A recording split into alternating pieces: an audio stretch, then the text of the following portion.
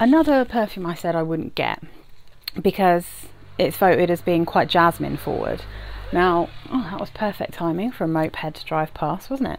This is JLo Glow. As you can see, this is a bit battered and bruised, and that's why I got this for an absolute steal. I got it for under a tenner, this little 30ml from Direct Cosmetics. It just popped up when I was ordering Burberry Body, and I was like, okay, let's just try this because it was so cheap. It might have actually been about £6.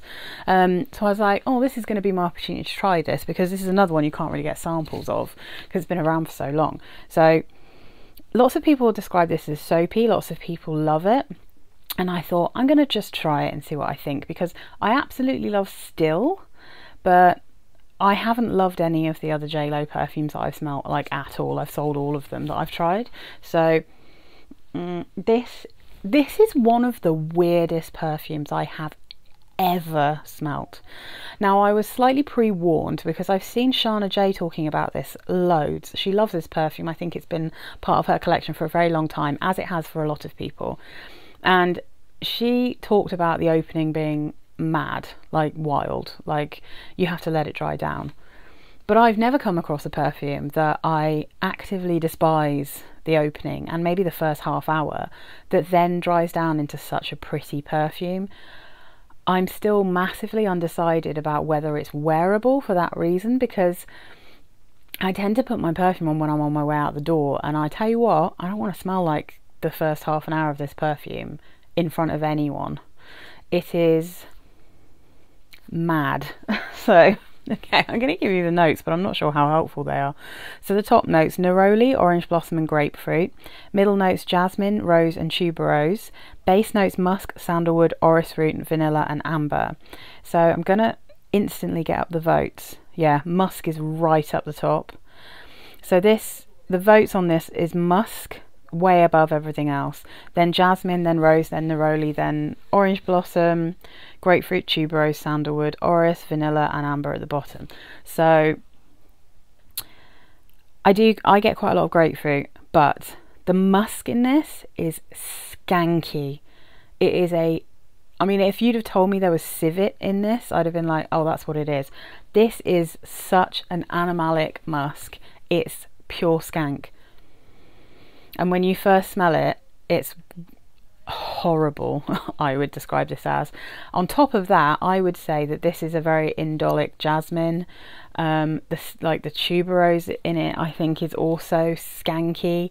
It's just pure skank. Like, and I'm not trying to be rude. It just is. It's the whole thing smells funky in a horrible way.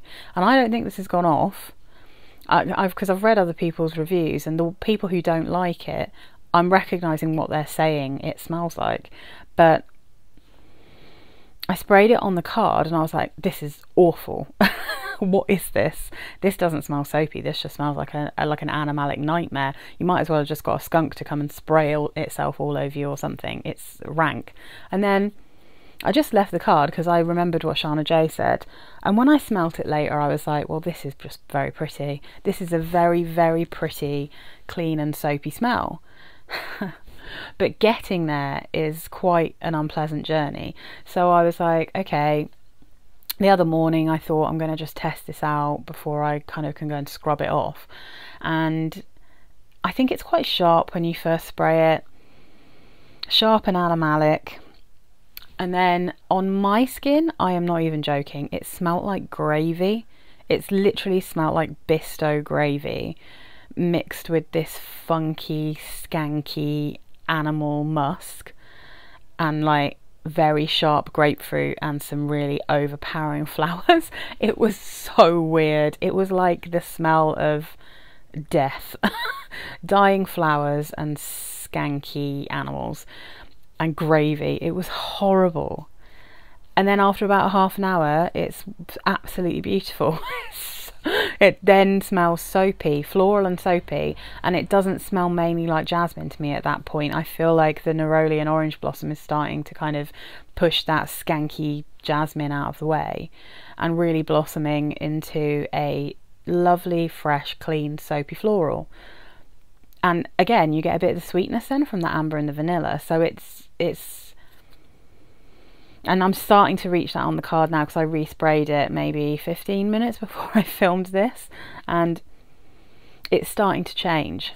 So I didn't spend much money on this. It's not going to be much of a loss if I keep it. So I'm going to put this in a drawer, and then one day when I'm not going to see anyone else for like half an hour, I'm going to put it on. I'm going to try it on my neck, which I'm scared about. I'm going to make sure my hair's out of the way. I'm not going to let it touch my clothes at all. And then I'm just going to see how it is when it dries down, because if it's as pretty as it sort of felt on my hand in the deep dry down, it might be something I consider keeping, just because, you know, maybe I can get through that half an hour. But it's very strange. I talked all this time without taking it out of the box. Oh my goodness, I'm such a silly Billy. It's because it's just one of the weirdest things I've ever smelt. It's just one of the weirdest things I have ever smelt. It's I've smelt some animalic things. I've actually got a dupe for poison that's horrifically animalic, but this is next level mad animalic musk. But yeah, I mean, I don't know, maybe that's why it dries down so nice in the end. But yeah, I'm really not sure what I'm going to do with this yet. But like I said, I will try to give it a go. I will then update you in a what I wore last week, and try to let you know whether I think it's worth keeping. And also, you know, lots of people like it, but I think a lot of people really don't. So I guess this is a real dividing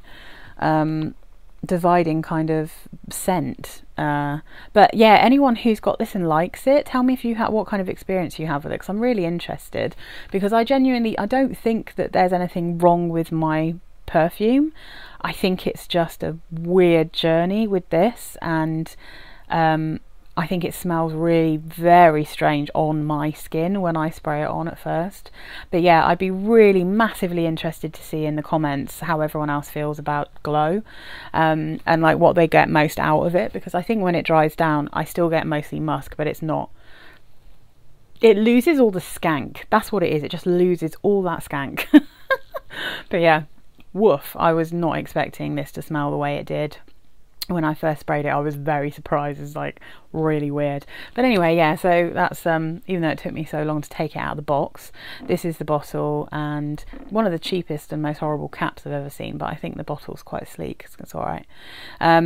So yeah, anyway, hit me up in the comments if you've got anything to say about this, whether you think I'm mad or whether you get that same thing, and like tell me how long it takes to dry down on you, and if there's a better time of year to try it.